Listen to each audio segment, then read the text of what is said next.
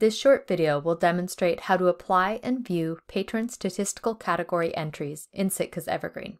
Library staff will see patron statistical categories and their entries in several places. When registering a new patron, the statistical categories display at the bottom of the form. If the statistical category has been set as required, the field will be yellow and must be filled in before the account can be saved. Library staff can pick the appropriate value from the drop-down menu. If free text is turned on, there will be a second field where staff can enter their text. Library staff will see the same behavior when editing a patron account.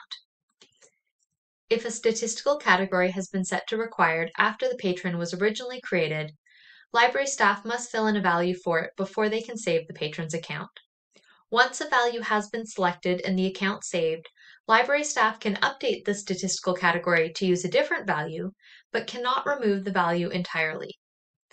For statistical categories such as tax area, libraries may wish to include a value like library use, which can be used for accounts where the regular values aren't applicable.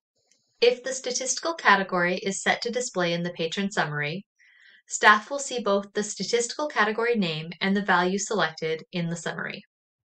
If the statistical category is set to be opaque visible, patrons will see both the statistical category name and the value selected in the Personal Information section of My Account in the Public Catalog. Thank you for watching this video. For more information, please visit the BC Libraries Cooperative website.